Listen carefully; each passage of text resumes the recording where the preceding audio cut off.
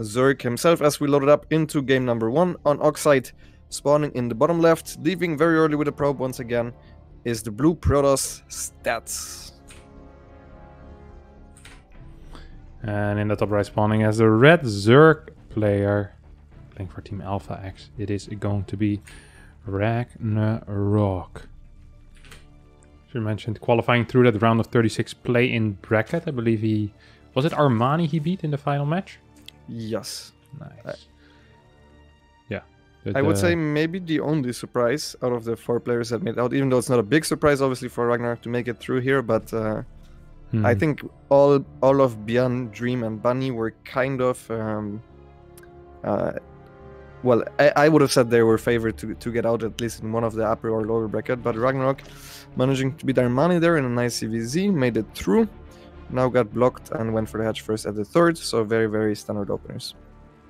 Yes, very, very standard openers indeed. Nah, I'd be surprised to see Stats switch it up against RagnaroK. As you mentioned, RagnaroK is someone who is aggressive, and Stats probably is going to respond with defensive play. You know what would... So when I say I don't think he's going to switch up, I mean opener-wise, we're going to be seeing at least one Stargate. What we might see, though, is sticking to a single Stargate and playing similar to how Trap was playing yesterday, with, for example, double Void Ray Oracle, or maybe even something like triple Void Ray. Just openers that are slightly offbeat that might make RagnaroK believe, hey, he's playing double Stargate, let me walk across the map with 9 queens and then walk straight into like 12 gate charge slot or something like that from single Stargate. That can be very, very dangerous, because a lot of these builds that are aggressive, that can kill the double Stargate player, they have to be done semi-blind. Yes, that can be the case, unless you count the Void Rays at a specific time, and then you can also know that it's 2 Stargate Void Ray. I also, personally, if I was Stats' coach, I would never tell him to do one of those 3 Void Ray openers of 1 Stargate, because they actually die against pretty much every normal all-in if you figure it out that it's not 2 Stargate Phoenix, so not 2 Stargate Void Ray, sorry. So whenever you don't wait for 10 queens necessarily, and then just do one of the more RagnaroK-esque attacks, I feel like it's worse against that. So I mean, I wouldn't hate just going to Stargate Void Ray. I'm pretty sure the Koreans tried a lot of all-ins, and the Korean Zergs told me that they think nothing works. So if you just want to get into a safe mid-game against a Korean Zerg, I believe it's a fine strategy to go into. Now, he lost the last 2 games against Stroke, but those were not necessarily all-ins, and I don't think you're going to see anything similar from RagnaroK, personally.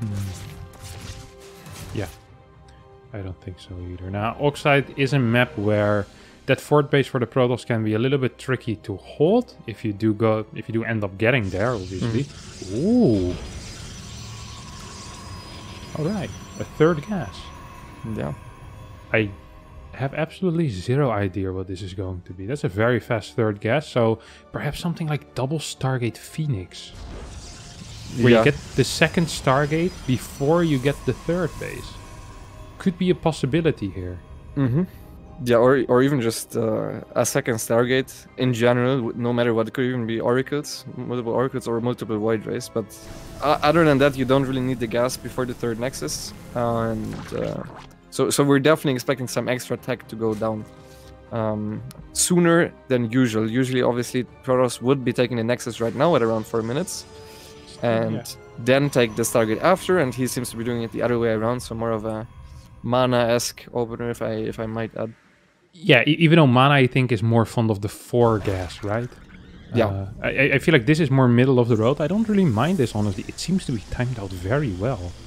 I'm not sure if this was happening last games around as well, but this would make the build a lot smoother, and it makes sense gas-wise. More continuous Void Ray production. 2 Adepts find a lot of damage here, by the way. 3 workers already. A couple of links going down as well, and he can get another shade off, most likely into the next one. I wouldn't mind if he cancels. He is not going to cancel. Instead, he's going to be able to get 1 more worker. So we have a stasis ward in the main base. Trap is so good with these little attacks and with the micro at multiple locations. He did a fine job there. 4 workers, a massive drone pool away from the... Well, this is the natural, but at the 3rd base location. So, yeah, overall, I think Stats is pretty happy with that opener.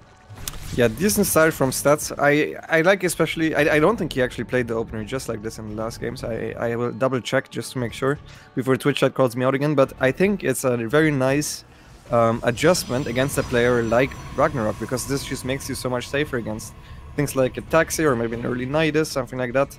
And he's also going for the Robo, so once again, most likely heading into a Robo Bay, which also once again is safer against all the massive Queen Marches.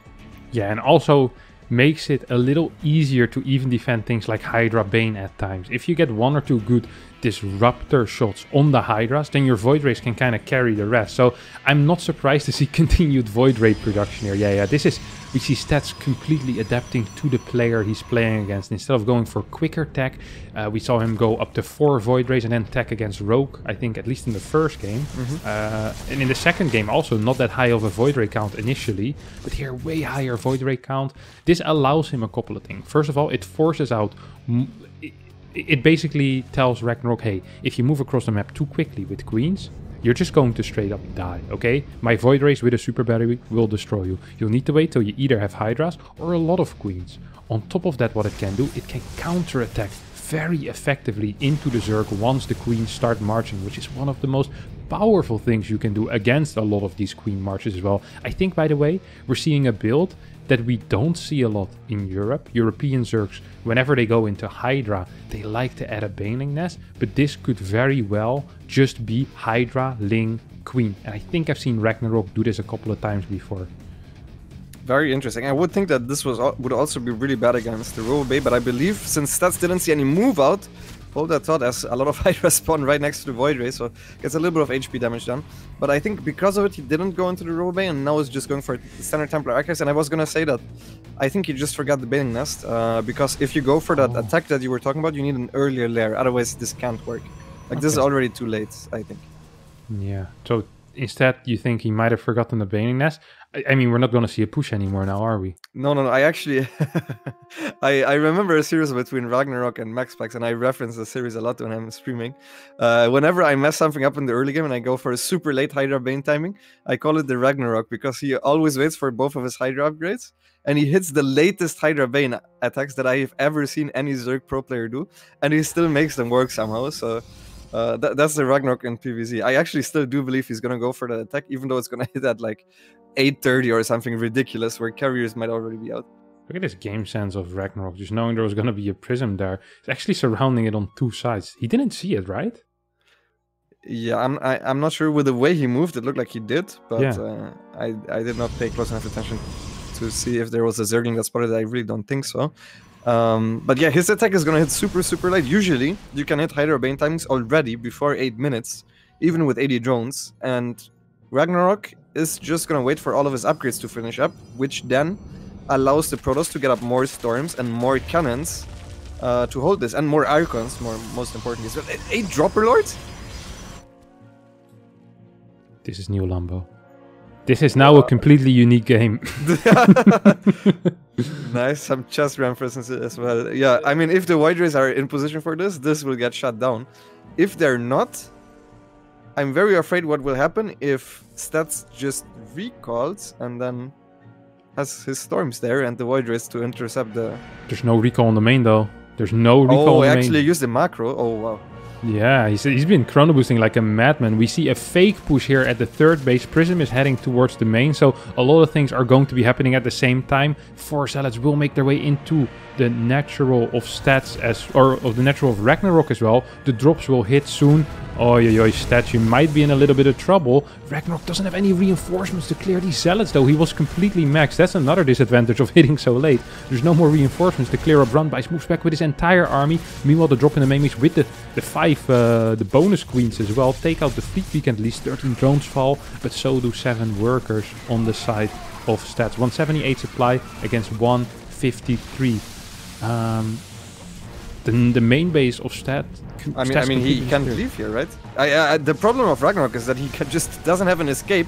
Now, for some reason, there are no High Templars here with his army, so maybe the Hydra Queen can trade off decently against the Warriors. I would have loved to see him bring a couple of High Templars with it to clean this up a little bit nicer. I actually don't think it's that bad for his Stats to lose the main base, as long as he gets those units with the Void Rays, which I think he will.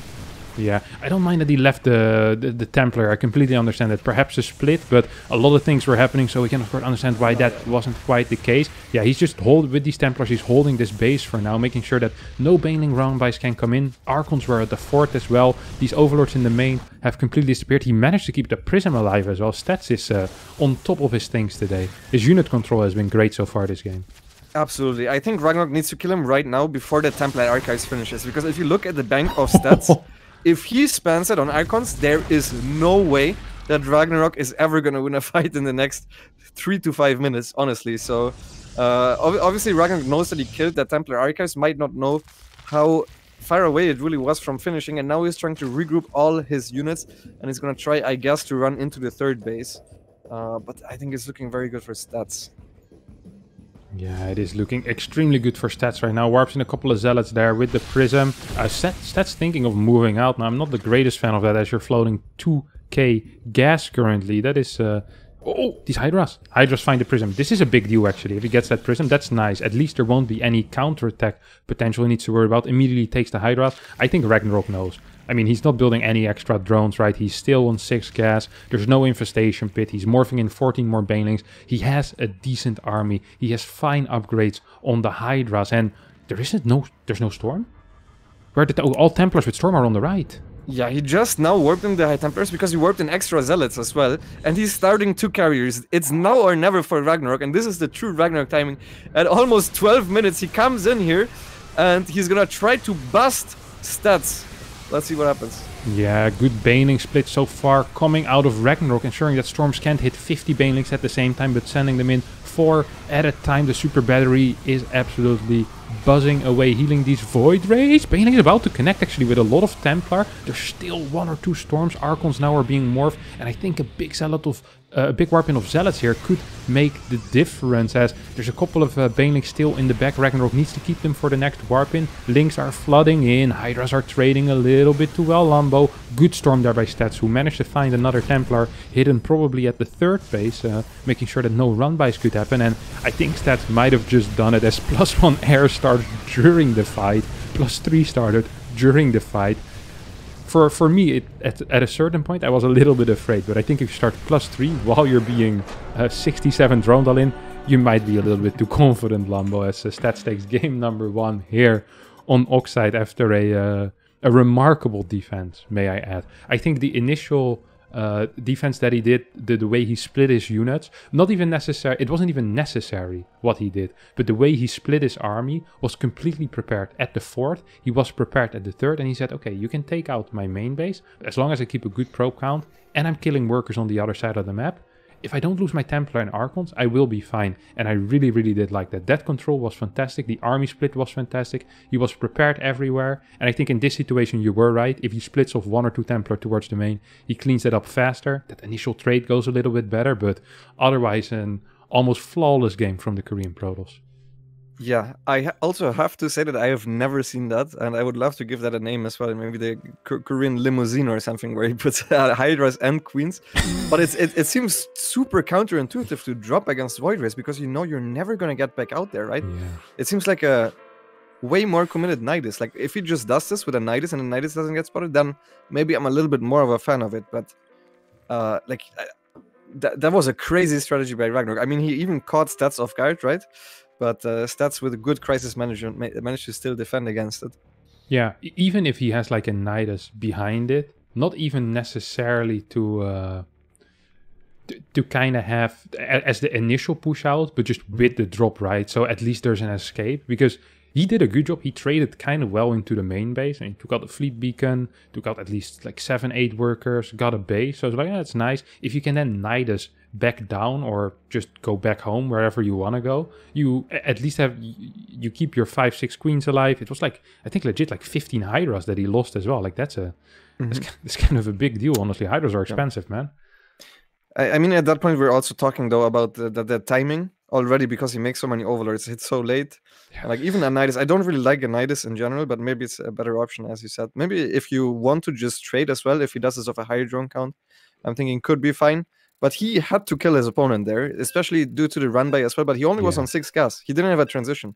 Whenever carriers actually hit the field, your army just falls off super hard, especially maybe not the first 2 carriers, but already those first 2 carriers are basically flying zealots. They're kind of flying zealots that the banelings can't deal with. So the Hydras shoot a lot at those interceptors, and then once there are 4 out, Hydra Bane really falls off hard. So yeah, exactly. And the thing is with 6 gas, as you mentioned, is that corruptors are so far away at that point, right? Like, yeah, like minutes away. Like there will be a +2 timing on air that stats will be able to execute with somewhere between 6 and 9 carriers probably. Might even have a mothership with it, and there's gonna be like 2 Viper, Hydra. I think you actually need to go Lurker afterwards then.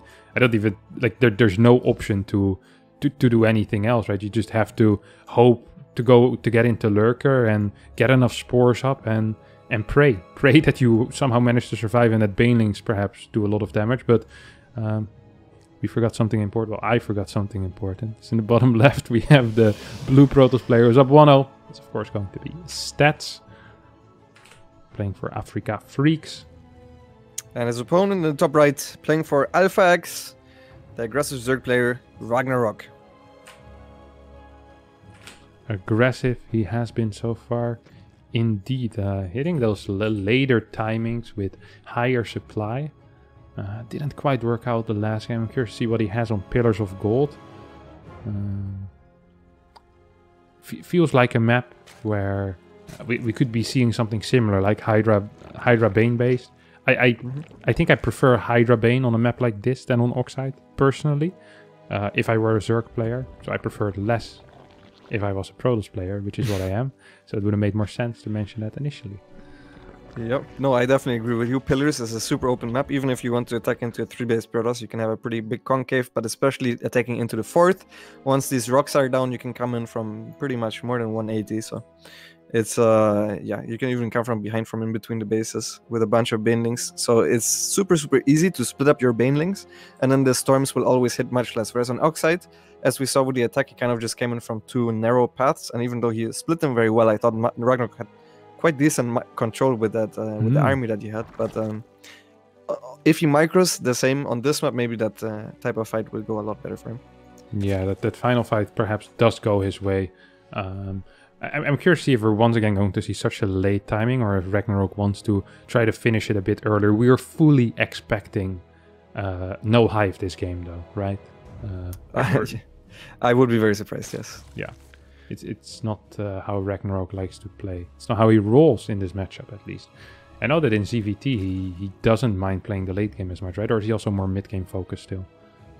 No, I think in TVZ in general you can't be very mid-game focused. As a Zerg, you kind of just play defensive, but then he also is a very aggressive player, very strong with mutas. I think in general he's the best in ZVT because he's a very mechanical player. He has very clean mechanics, and you don't really need to rely too much on the strategic part. In TVZ, it's mostly just playing clean early game and then having good mechanics in mid game. So, yeah. I actually was a little bit surprised last game by Stats, who went Robo first and then just didn't use it into Disruptors. What do you think you would need to see to actually throw down that Robo Bay? Because it has to be for a potential defensive Robo Bay, right? Yeah, I think it's just maybe if he sees a Roach Barn. He's very active, by the way. He's one of those guys that activates his... So, I forgot the name. The Pulsar Beam once, throws down one Stasis Ward, and all the other energy goes straight into Revelations on different hatcheries. So his knowledge of what his opponent is doing tends to be quite good. Now, in the series against Rogue, he lost the Oracle, so that wasn't quite the case. But so far, he's been very, very active with those Revelations and ensuring that he can figure out, hey, what's coming up. So I think he likes to play reactive. He doesn't want to just blindly go into a Robo Bay, as it can be a little painful if the opponent actually does build more than 80 drones when you have a Robo Bay. It's like, well, crap, my 4th base is going to be delayed. It's not the greatest feeling, I can assure you that. We see Stargate pretty quickly again, no 3rd gas this time. I'm really curious about that build order and why he feels that's the way to play if you go for Robo. I guess slightly faster Robo, you have a little bit more gas, continuous Void Ray production. Maybe we'll just see straight Forged Twilight here. Yeah, I think it might have also been map dependent because Oxide is much shorter than Pillars, so more likely that there's a Queen Walk, right? Oh, good focus fire here. Gets 3 drones, a Zergling, and a drone pull. I think that's okay. You're okay with that as a Protoss. And at the same time, again, he's gonna try to kill some drones in the main base, which he gets actually 3. Ooh, But almost. I felt like if RagnaroK microed that better, he could have gotten the last shot. Yeah, definitely could have. I think so too. That was very good start though for stats. It's very funny. Very often as a toss, when you watch these oracles do damage, you always tell yourself, "Well, this never happens in my games." You know, it's like the guys that I play against just defend way better. But you'll see that stats against everyone that you'll be playing against. Yes, even you guys in Diamond. If he would be playing against the Diamond Zergs you guys play, he would also be getting a lot of drone kills with that single oracle. Like, his control is just actually insane. Him and Zest actually have the best oracle control. Yeah, agreed. As we do see the Forge and Twilight follow-up before the Robo, and again RagnaroK, this time going for earlier Baning Nest. Last game he completely skipped Baning Nest and Roachhorn. This Baning Nest is also not safe for a potential Glaives, which can already be the mix-up between the two Stargate Voyager, right? If you feel like your opponent is getting a little bit too greedy, you can mix in that Glaives, but stats, obviously no reason to mix it up since you should feel pretty confident. I fully expect RagnaroK to go for the Hydra Bane timing again, which surprises me a lot, because Trupp actually had an interview where he said he thinks it's out of the meta, the Hydra Bane timing against the two Stargate Voyager, but apparently RagnaroK doesn't seem to agree. RagnaroK has his own meta. He doesn't give a crap what Trap says in interviews. As he just seems to be going into that Hydra Bane. Do we have a Evo on the map? No Evo, so this is going to be rather dedicated. Usually even with the 7th... Oh, whoop. So he's gonna just have a little bit of Hydra, probably a fake move out with Hydraling, maybe even Queen, and then he's gonna try to surprise his opponent with Mutas. Now, I'm not the biggest fan of this personally, but if the Protoss does not recognize the difference of Hydra counts, which is sometimes hard as a Protoss player, right? Then this can work. However, I think Stats might be just not going for a Storm this game, in which case that would be not good for him. Not good for who? The Zerg player, because I think you're forced to make extra units and you can't even make the Mutas. Okay, he does get Storm now. So what Lambo's talking about is the moment that TOS decides to skip Storm, most of the time it means he's going to move out with Zealot Archon. And in that case, as a Zerg, you're forced to build more gas units and thus having a lower Muta count. This build is kind of reliant. Oh my god, why is he showing with the Overseer that's relevated? the gas? No. Yeah, that's a huge error. That is a massive mistake.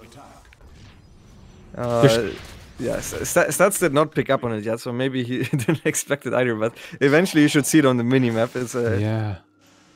What a huge error by RagnaroK. They're showing that there's 7 gas. The Stats should be checking right now. Hey, what's coming out of those eggs? It's the most important thing. This drop is going to figure out. There's blind cannons in the main, by the way, and in the natural, so Stats is already kind of well prepared for it, but ooh, that is an uncommon error from RagnaroK, who's very strong mechanically. Yeah, I even would have cancelled the Mutas in the main, honestly. Yeah. He even now shows the Mutas, and Stats is still continuing with Immortal production. He seems to just... Phoenix. Yeah, maybe he still didn't see it? Okay, no, he's making extra static defense in the main base. I do believe that 6 Void Rays are plenty to deal with these Mutas, but he needs to at least be in position with them. Yeah. Oh, he's actually just going straight into fleet. We can again no straight up +1, which is a little bit surprising to me. Yeah. It's the most common thing to do, especially because it's not even a bad upgrade for Void Rays, right? You already have what, 6 Void Rays? Yeah, should be fine. Oh, the Oracle. Oh, there goes the Oracle. Final revelation you'll be seeing from the Great Beyond. What these Mutas are up to, and of course with the Kala straight messaging it to his Protoss brothers. Look at that lore knowledge here, Lambo. We've got it all on the C stream. We also have a fleet beacon going down, +1 on the way, and we have a fake Hydra Bane timing into Mutas, into a real Hydra Bane timing. And now generally if you invest this much money into something and they kill a single Oracle, that is not quite what you want. Yeah, however, There's also a lot of static defense that's invested into his other bases, and he might be out of position with parts of his army, which is exactly what's happening. On top of that, he already made 7 Phoenix and the Phoenix range. Yeah. So Stats actually invested even more than RagnaroK did.